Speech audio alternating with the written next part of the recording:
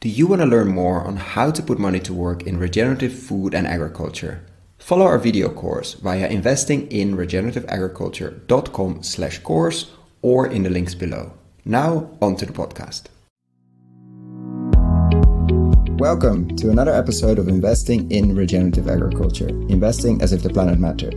Podcast show where I talk to the pioneers in the regenerative food and agriculture space to learn more on how to put our money to work to regenerate soil, people, local communities and ecosystems while making an appropriate and fair return.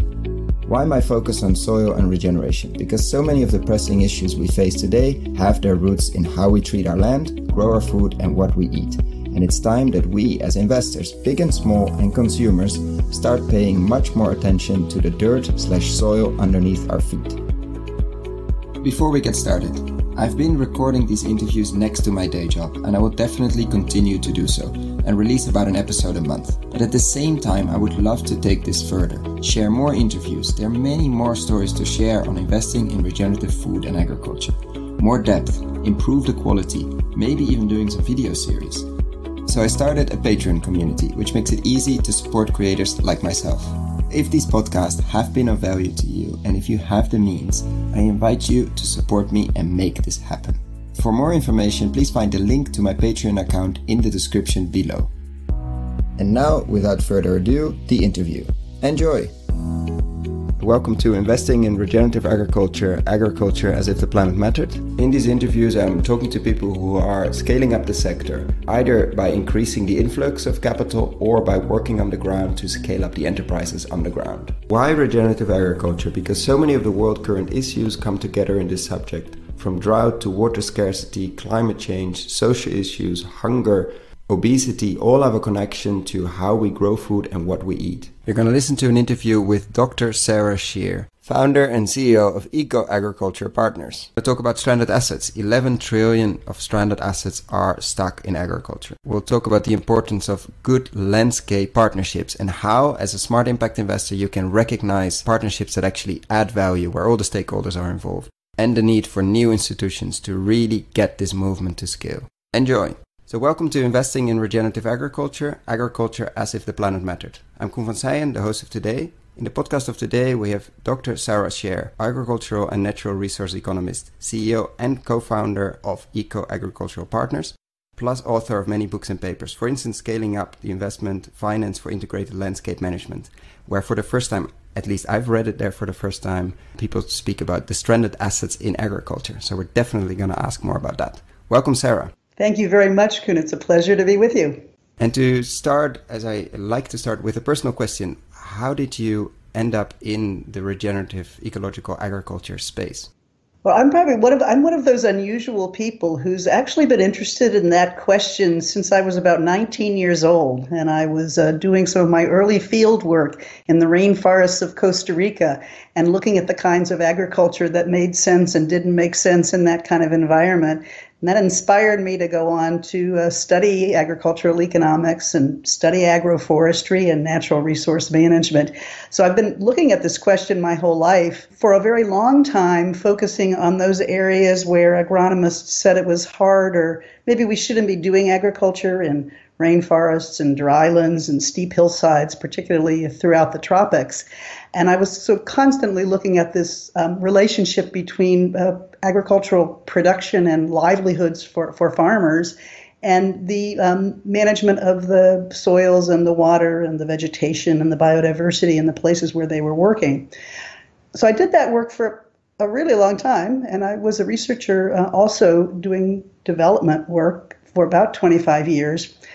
And I started in the year 2000, I got involved in several research projects that were looking globally at land use, trying to look at the relationship between agricultural production areas and important ecosystem services. And I found to my astonishment that the remote sensing data actually showed that the most important areas for biodiversity, for carbon sinks, terrestrial carbon sinks, for watershed management were actually in the prime agricultural areas of the world. And this was really quite a shock for me because I realized that the issues that I had been facing all those years in what they used to call marginal lands were actually just as true of our bread baskets and rice bowls, and that the way that we manage our agriculture in those places was absolutely central to long-term provisioning of water, to long-term conservation of biodiversity, wildlife, etc. So it really gave me a new look at things and realized that we need to be looking at agriculture not as something that is separate from environmental management, but as one of the most important tools that we have. And so then I thought, well, then the big challenge we face moving forward in this next generation is to find agricultural systems that are actually not just a little bit less bad for the environment, but are actually positively contributing to healthy watersheds, to wildlife habitat, to terrestrial climate change mitigation, etc. So that's what really sparked my interest in thinking about this issue, not only at the farm level, but at much larger landscape scales.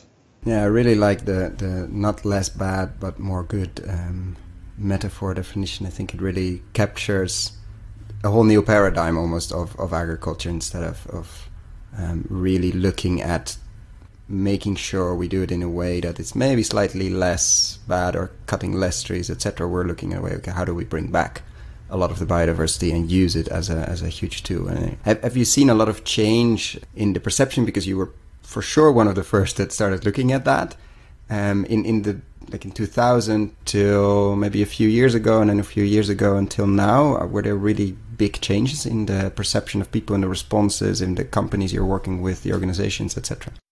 Well, I think that one of the things that you've been seeing over the last decade is much wider recognition of the importance of environmental issues to agriculture. But I would say that the focus has been more of a preoccupation about the controlling the negative effects of agriculture on the environment. I think there's still not a very widespread recognition of just how important environmental management is to the productivity and long-term sustainability and resilience of production agriculture itself. I think that's, to me, the change in the mental model that we still need to see. And it also means that people are then not being quite as creative at thinking about what those investments need to look like. They're not thinking about their agriculture investments within this broader context of what kinds of land uses and land management are actually surrounding them. To me, this is actually one of the big changes that has happened in just the last couple of years. One of the things that we've been doing at EcoAgriculture Partners for the last 15 years is to try to document and study and understand how are these integrated landscape management strategies work. And we've documented with partners around the world more than 420 of these large-scale landscape partnerships where farmers and conservation organizations and local governments and social NGOs and nutrition folks, etc., have partnered together in landscapes where it was very clear that none of them working separately was going to address very serious issues of natural resource conflict or natural resource degradation. And some of these other concerns that have been really arising all around the world. So people have been doing this kind of work for quite some time. And I think it was a bit of an unrecognized secret, just how much these local situations were giving rise to new kinds of partnerships, new kinds of institutions to try to transform landscapes to become much more sustainable for all of the people that are living in them, to produce all of the products that are needed and all of the ecosystem services and livelihoods that people in those landscapes need to have. What you had was very little recognition at the policy level. And certainly very little recognition within the financial institutions. And one quite remarkable thing is if you look at these 420 landscapes that we documented between 2013 and 2015 that had all been established for at least 3 years. They had platforms for negotiation among the stakeholder groups. They were developing action plans, etc. There was only a quarter of them had any agribusiness or food industry partners in them and other private sector actors. And we were really quite surprised by this, particularly since the focus of all of these was on production agriculture landscapes. And so to not have private sector actors, apart from farmer organizations, those were very, very common in all of the landscapes. But there was this surprising lack of business involvement. In Africa, it actually was only 8% of all the landscape initiatives that had business partners. So you're saying, well, wait a minute, agriculture is basically a private sector business. So how can it be that that they've not been part of this? And so why is that? Well, it was, part of it simply was that in the minds of most companies, they want to focus on the farms they work in. They want to focus on their supply chains. All of the interventions that we think about, whether it's from a production point of view or even a sustainability point of view, were largely at the farm level and within supply chains. If you look at certification as a strategy, if you look at supply chain standards, et cetera, that is really the way the agricultural sector is largely structured. Also, government entities involved in agriculture are structured really at those two levels rather than at the larger landscape level. So they didn't have they weren't used to thinking about the problem as something that they needed to solve at the larger landscape scale. And obviously, they're not going to do anything there's not a good business case for. So one of the things that to me has been the biggest change, you ask, over the last couple of years, has been the burgeoning recognition by many of the actors in the agriculture production and food industry space that many of their most important sourcing regions are actually at risk and that it's going to be hurting the business. The most common risks are concerns about water access, water quality, and water security. So you have brewing companies, for example, that all of a sudden are getting very interested in being involved with multi-stakeholder watershed management programs because they really need to ensure that for the next 50 years there's good water sources. You have all of these companies that have made commitments to deforestation-free supply chains that have realized that it's not sufficient to do farm-level certification if those farms that are supplying them are in the middle of forests where many other actors are continuing to do deforestation. They then have no credibility for their certification.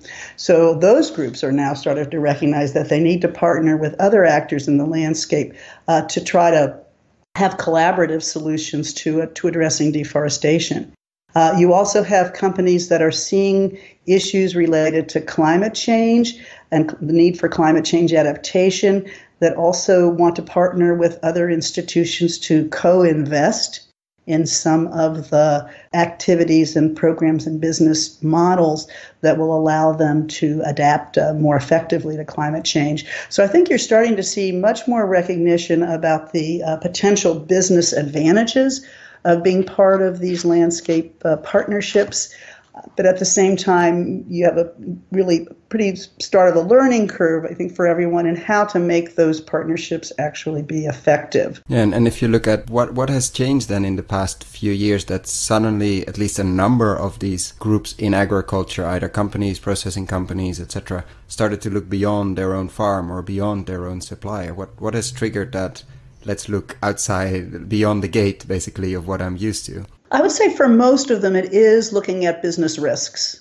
And they're seeing risks that they can't manage within the confines of their own company or their own supply chain. So I think that's the biggest one. And I say climate, water, I think some of the community issues about establishing a long-term right to operate in places where there's many other actors that are competing for some of the same resources that are important for the companies. So I think that's part of what you're starting to see is a recognition of risk.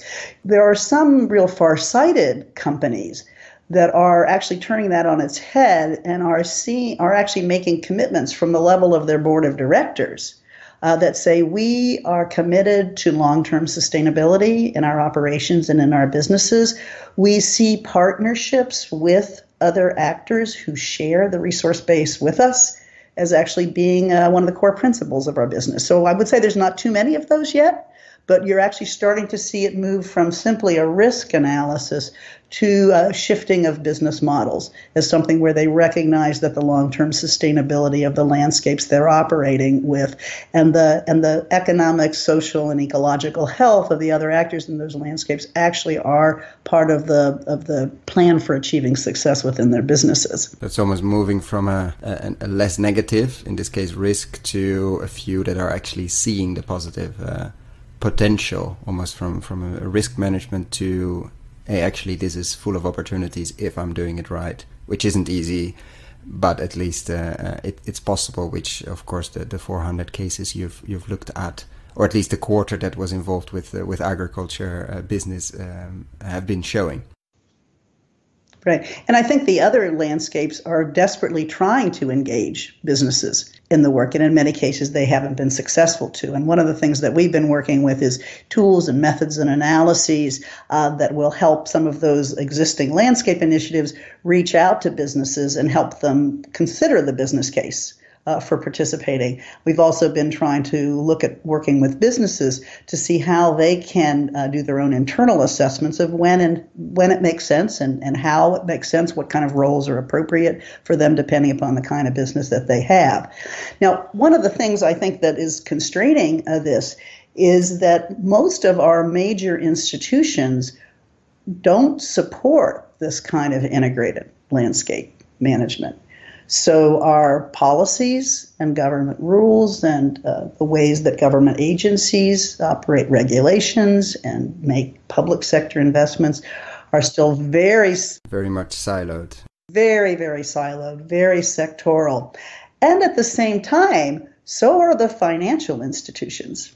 So if you have a business that has got together with some NGOs and the local government and have agreed to co-invest in, let's say, riparian restoration, so as to improve water quality for all of the actors that are depending upon that water, they often can't get any financing for that because the finance is also itself quite siloed by sector and also quite differentiated in terms of whether the investor, the person getting the loan or the grant or the equity investment is in the public, private, or civic sphere. So if you're really looking at how do we scale up good practices at the farm, forest, outside the agricultural areas, but that have impact on agricultural areas, so that you may have in order to scale up to restore watershed functions. We work in a number of landscapes where they've managed to actually get rivers that were no longer running all year round. They got enough land users around all of the rivers, all the farmers that were using irrigation, et cetera, to shift their practices. So those rivers are now running all year round, which of course is quite transformational, not only for agricultural production, but also for biodiversity and for many other services that are in that landscape. But you need to be able to have all of the actors do complementary and coordinated activities in order to achieve change that will really be transformative at scale. And we have very few financial models for doing that. So people have to kind of jerry-rig the finance and put it together. And there's a real need for, we call that sort of a financial aggregator or financial coordinators, brokers that say, okay, if we're going to actually restore this degraded area over there, the protected area is going to have to do these things there, and the coffee farmers are going to have to do these things, and then the maize farmers are going to have to do that, and then the local government infrastructure is going to have to shift from using this to that practice. You need to have somebody who says, okay, what's the financing plan for this action plan? So you have many of these landscape initiatives, actually most of them, they spend a few years coming together with to get a shared understanding of how the landscape's actually operating and where the risks are and where the opportunities are and where the trade-offs are and where the synergies are. And they develop an action plan. But what we're finding is that very few of them actually then develop a financing strategy that would allow the investments that need to take place among the different land users, among the different farmers, the different agribusinesses or food industries, and other actors that are affecting the land use to achieve the impacts at scale that they need.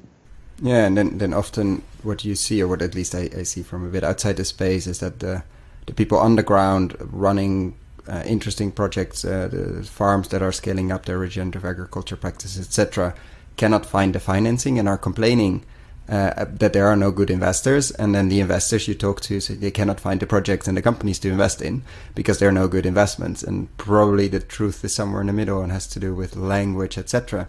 But you've been describing, I've read two ways of, one is helping those people on the ground to get to that financial plan. How would it work as a sort of incubator or help to when after you've made the ecosystem plan and the landscape plan to also make the financial plan to do that? How are you working in that part of the sector at the moment? Well, I think that you identified the fact that the issue is actually on both sides, and I actually think they're both true. We do find that many of the groups that are the best at designing regenerative agriculture investments, even at scale, don't have a very good sense of... Are very bad at designing financial systems. They don't understand what kinds of financial institutions would potentially be interested in that kind of investment, given the time frame, the scale, the nature of the flow of returns and those things. So they go after the wrong financial groups. They think, oh, I'll go to a bank for this. But that's actually not the kind of investment that a bank would ever give you. You need to go to an impact investor for that, or maybe you need to get some blended finance. You're finding some extremely interesting, innovative partnerships around finance that are happening, whereby civil society groups, private sector groups, and sometimes governments will come in to co-finance particular activities. So there's a lot of innovation going on in this space. It's just that, so on the one hand, while they're trying to sort out their own understanding of finance, on the other side, the financial institutions are often quite so rigid in the kinds of their definition about the kinds of things that they finance, that they're not exploring in a creative enough way new models of finance. And I think this is also one of the things that's changed so much in the last couple of years. We are seeing the most innovative experiments going on, I would say some of them are, about how they can connect different actors within a landscape, and all of it taking place within the frame of an agreed, long-term action plan, so that it's complementary with what others are doing within the landscape. So I'm quite encouraged by the amount of innovation that's going on. But I think until the financial sector quite seriously looks at how they can address the need for these kinds of more sustainable, multi-objective, multi-actor investment situations, we will be limited in terms of how far we can go. And I think you're starting to see that happen. You're starting to see now even some of the larger financial institutions be implementing certain lines of finance to explore how they can make a change in the way that they're doing. But at the same time, I think there is a really important role for the development of incubators, for the development of aggregators who can work with these landscape groups that have both the financial expertise, but also have an understanding of what is the nature of the kinds of financial investments that are needed. One of the important things that we've learned from our work with doing landscape finance is that it's important to distinguish between the asset investments, which are the investments that are actually going to change what's going on with the production system or with the natural resource management, that's going to change the infrastructure, whether it's built infrastructure or natural infrastructure, et cetera. That's one, you have your short-term and your long-term asset investments. You have your high return, your lower return ones. Each of those need to have a different segment of the financing sector to be available to them. But at the same time, you've got other investments that we call the enabling investments, which are the ones that enable you to achieve scale. They're the ones that provide training in new regenerative agricultural practices to hundreds of thousands of farmers rather than just 5,000 farmers. They are these incubation roles to bring some of these novel kinds of investments to become investable.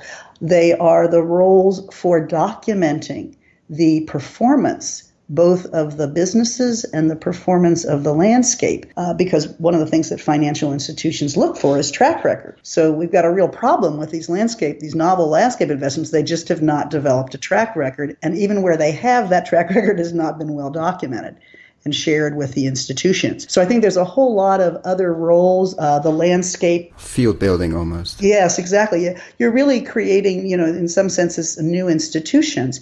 And I think that's what we need to think about for something really transformational. If we're going to see the agricultural sector move from being the greatest threat to our water resources to become one of the greatest tools for conserving water. If we want to see agriculture move from being the greatest threat to biodiversity to become one of the most important habitats to help support networks and habitat networks for species. If you want to see it move from becoming one of the most important contributors of greenhouse gases to being one of the most important sources of sequestration of greenhouse gases. We have to think about change at scale, and it is going to imply changes in our financial institutions.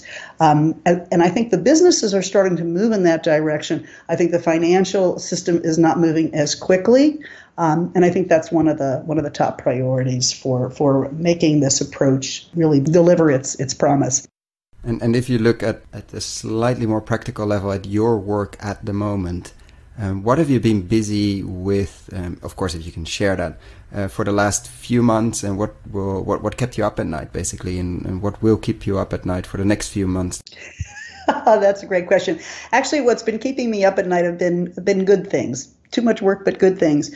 I just finished about 2 weeks ago a really incredibly inspiring experience in Addis Ababa, Ethiopia, where we helped to organize a meeting of 140 individuals who are leading African landscape initiatives from 17 countries. And these were movers and shakers. These were people who were actually implementing these landscape partnerships, were totally in it. And it was an opportunity for them to share experiences and to identify what was going well and what wasn't going well. So I spent a lot of the last couple months helping to organize a really fruitful and creative kind of meeting. And one of the two of the most important subjects that were discussed there were the role of businesses and how to strengthen and have really productive roles of businesses in these landscape initiatives. And another one of the topics was around finance and what kind of innovations in finance were there. So what came out of that meeting was a set of priorities in Africa for scaling up integrated landscape management with an agriculture focus throughout the continent. And we had a number of important institutions from the public sector, some from the private sector and civil society sector, who made commitments to move forward on activities such as the development of an incubator for East Africa that would support landscape initiatives, developing a community of practice of individuals interested in developing new forms of landscape finance, of developing an outreach campaign with some of the financial institutions to educate them about the kinds of financial opportunities that there were, but informed by people who actually know how to tell what is a good financial opportunity and what isn't. So there was a whole series of outcomes from that meeting, and we're already seeing follow-up from those. We ourselves are supporting a network of landscape initiatives in Kenya and in Ethiopia and in Tanzania that have started to do very active sharing exchange, and also collaboratively going to policymakers when they need to see a policy change that will make it easier for them to operate in these places. And you're also seeing this new mobilization of private sector actors, particularly from agribusiness and the food industry, also from the forestry sector and bioenergy sectors as well, that are looking at these new opportunities for landscape investments and for investments that will deliver landscape benefits. And I think one of the messages that I would say to investors is, if you are planning to support agriculture or forestry or some of these other natural resource management activities, go to a place where there is already an organized landscape partnership that has done their homework about what's working and what's not working, where the threats are, what are the kinds of changes that are needed where in the landscape, and that would provide some guidance and sort of vision of where they're going, because that is likely to very significantly reduce risks for you in doing because you know where your company, you know where your investment fits within a larger plan of landscape and action. And also there are partners there who understand what you want to get and can come in to do things like co-invest with you on infrastructure that you might jointly need, or could come in and provide, say, the training that the farmers you're working with need, without necessarily as much cost to you. So I think there's some real opportunities that are just becoming realized there. So I'm quite excited about what's going to happen over this next year. And when you are, as hopefully everybody is a smart impact investor, looking at different landscapes or different landscape partnerships, How do you recognize a good one? How should a master plan, should one of those plans look? Which questions should you ask if you are doubting between 2 or 3 to become active? Of course, you should do as many as possible. But let's say you can only do one. What would be a few smart questions to ask from your perspective? No, I think it's a really good question. And it's so interesting that just in the last 2 years, that question is coming up for people as they get serious about doing this. We're actually involved in the development of a couple of tools to assess to what extent, how well landscape partnerships are actually operating internally. That's actually already been developed and is being widely tested. We're in the process right now of testing and training in the use of a new tool to assess the governance of landscapes, which is certainly one of the things that they're very interested, and also a third tool that we're doing collaboratively with a couple of other partners, trying to answer specifically that question for investors. And I think some of the key, we have quite a checklist of the kinds of things that they should be looking at, but one of them is whether there is established sort of a commitment within the landscape among key partners around a future vision, that some of the homework has already been done about where people consider to be the sensitive spots, what are the kinds of production systems that will fit with the plans for moving forward, where are some of the new opportunities. I would certainly want to look at where go to work in places where there's already significant thinking about market innovations, about finding ways to make money at the farm level or within ecotourism or payments for ecosystem services, et cetera, but where people are already thinking about a vision where production and agriculture and business are going to be good also for environmental concerns and social concerns. So you want to work in places where those conversations have been taking place for some time. You want to look for a place where the government, the local governments, are at least supportive, if not playing a leadership role in some of these initiatives, and that that the kind of policy framework in which you would be operating is going to be supportive for this kind of a business. So those are some of the kinds of things that we look at. Obviously, there's questions that are the typical ones around land tenure, around access to skilled people, et cetera. But I think being in a place where there's commitment already to collaborative investment and collaborative action is a real plus for an investor. No, it's great, and also I'm very much looking forward to share, if of course when the tool is ready and public, the tool for screening for interesting landscapes for investors. And let's say hopefully some of the listeners to this podcast are working at a larger financial institution. You've mentioned in your publication in 2015 about the 11 trillion stranded assets. So what does that refer to? We all know the divest invest movement of fossil fuels, I hope, and I've seen a bit of push to look at agriculture in the same way, but could you explain briefly, if I'm in a big financial institution, probably I have exposure to agriculture, why should I be worried? Yeah, I think there's, I guess, two things that I want to say about that. The first is why you should be worried, and secondly, about some of the innovations that are actually coming around to address that. There is no question that we have, first of all, the level of degradation globally in agricultural lands is remarkably high. It's estimated to be 30 to 40% of agricultural lands have some form of degradation.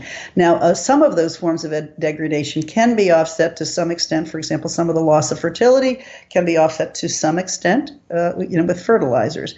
Some of the loss of infiltration of water can be offset by better water systems.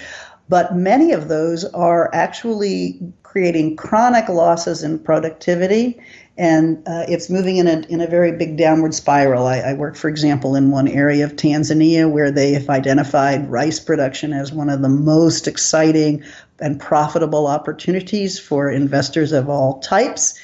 A recent study there found 100% of all the farms surveyed already had substantial salinization in their rice fields, which does not bode well for the future. So I think there's been almost a putting your head in the sand by many agricultural investors and many people in the agricultural community who think you can solve all the problems with better seed, better fertilizer, better pest control, and better markets. And all of those things are extremely important, but they will not address major climate changes, if all of a sudden wind velocities are much higher going through your orchard, you will get major losses. And so if you're not going to do something about landscape configurations and establishing windbreaks, you're going to have very substantial losses in agriculture. And I think in general, there is simply a myopia. Most of the screening criteria for good agricultural investments today actually don't look at the sustainability of water supplies. They don't look at the long-term productivity of the soils. They don't look at the impacts that climate change is going to have on production characteristics. And they're not looking at where the farm is in relationship to larger ecological and economic processes within the landscapes. So I think that there are many assets out there that should be valued much lower than what they are right now because these factors have not been looked at. So I totally think this is going to be an issue. And it's going to be exacerbated by the fact that you're starting to have in some crops and in some parts of the world increasing demand from the industries that use the products that they don't want deforestation to be associated with their products. They don't want water loss to be associated with their products. So they're going to start looking at this from that perspective, and many things that look like they'd be really good assets will no longer be. So I absolutely think this is something for financial institutions to be careful about. Now, on the positive side, there's just started to be some efforts at developing investment screens on some of these issues. If you go to the International Finance Corporation, for example, they've got some standards that require you to look at some aspects of a landscape, such as water and the sustainability of water supplies for those areas. There's also the Millennium Challenge Corporation, for example, developed something called a landscape lifescape analysis, and we're using it as a screen for investments in Indonesia, that individual companies needed to show how their operation was connected with other things in the landscape that could potentially increase their risks or reduce their risks. And I think that was a fairly novel tool. But overall, I would say that this is not being carefully looked at. I was just speaking last June at a meeting with a bunch of agribusiness and food industry people from around the world, looking specifically at this question of how to do effective landscape partnerships. And there was an example given from South Africa where one of the great achievements that was being touted by the government and by the Chamber of Commerce was the development of an investment area where they had attracted something like 15 agribusiness and food industries to all come to that valley and operate and set up new manufacturing plants, et cetera. And this was a big success. Well, it turns out that when you put all 15 of those companies there, their demand for water far outreached the availability of water in that area, and you started to, almost within a few years, have some of those companies have to go out of business. They're just not looking at the ecosystem sustainability of these systems at scale. They're looking in the short term at their own plot of land, but they're not looking at how that plot of land is linked with the larger landscape. Yeah, and I think that really summons it up. Look beyond your gate, beyond your fence, beyond your plot of land. Whatever the size, if it's half an acre in Kenya or a few 100,000 in Australia, you're still part of a larger ecosystem, and you can't escape that. You are. And on the positive side, there are great opportunities that open when you look across that fence line. There are people to co-invest with you. There's people who can reduce the risks that you face. There's people who can develop coalitions with you to look for more favorable kinds of and supportive policy measures. So I think it's both the negative and to keep in mind the positives of doing that. Yeah, and I think any long-term investor has to have, in any investment, a holistic view, especially in agriculture, but of course also in energy, education, etc. How does that fit in a larger system? Doesn't make it easier to screen, but does make it a lot less prone to risk and probably have a lot more opportunities, especially in the long term. Yeah, I've had a number of people who've spoken to me about that we are kind of in agriculture where we were maybe with sustainable agriculture 30 years ago. You mean in sustainable energy? Yeah, the finance people didn't know much about it. A lot of businesses didn't know much about it. We didn't have very many good models for it. And that this is really just a learning process. These are new markets. These are new approaches. And in other words, that process happened 30 years ago. with sustainable energy. And now, of course, we have massive amounts of finance and many businesses, et cetera, and people know what that looks like. They know what the types are. They know what the risks are associated with it. It's a sector and it has a track record and their numbers. Yeah. It's a mature sector. And so I think we need to look at the sustainable agriculture and sustainable agricultural landscape world as just, we are still in the sort of early years of that. And I think if we can be quite proactive, we can learn a lot from other sectors, and we can learn from the urban sectors. They've also done integrated investment programs that we probably could learn quite a lot about how they finance that and apply that to agriculture. But I think it does require that effort of innovative groups among the people who know the land, among the people who farm, who know the markets, who know the finance, who know the business, and they know the governments to pull together to actually move this from a kind of an infant industry to a much more mature industry, which I think we could absolutely get to in the next 30 years. Yeah, and hopefully with those lessons actually speed it up. Yeah. And save us from some of the mistakes they have made and get to a more mature, which I think we've reached maybe 5 years ago in renewable energy in different markets, and we're still reaching them in other parts of renewable energy, but hopefully reach that point a lot faster, and we need to, and hopefully we'll get there. Yeah, and I think the because particularly we do have these increasing risks for agriculture, from climate, from water, and from other places, I think there will be actually if we can get together, there'll be a strong incentive to really sort of rethink our systems and then create institutional support to move towards those more sustainable regenerative agriculture systems. So. Yeah, and with that, I want to thank you so much for taking the time and sharing your knowledge, wisdom, and experience in the sector, and I'm sure to be checking in with you and the many projects you're working on, and to share those updates with a wider audience.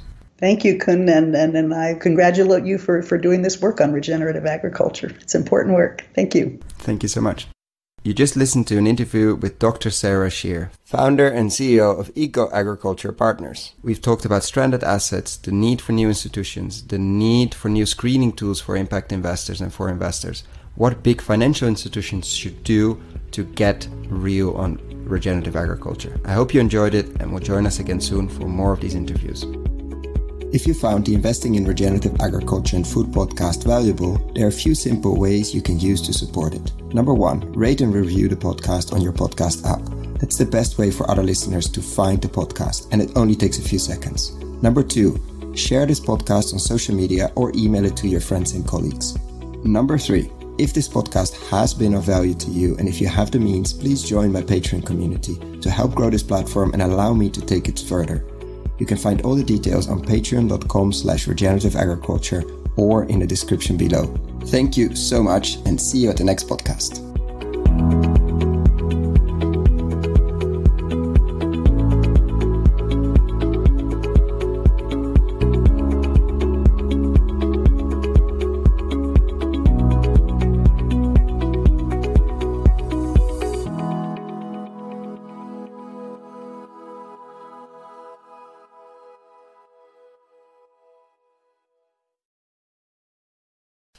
Dear friends of the podcast, I'm super excited to share with you the online video course Investing in Regenerative Agriculture and Food. How to put money to work in regenerating soils at scale and growing a lot of tasty food while doing it. Why are we doing this course? After 100 interviews and more than 100 hours of audio asking the question how to put money to work in regenerating soils, and have been following the space since 2011 and recording these podcasts since 2016, we thought it was time to share our lessons learned. What have we seen in the space over the last years? How have we built our decision-making framework? What to focus on with the podcast? How have we picked interviewees? And what questions should you ask? What is happening in the space? What should you read? What should you listen? What should you watch?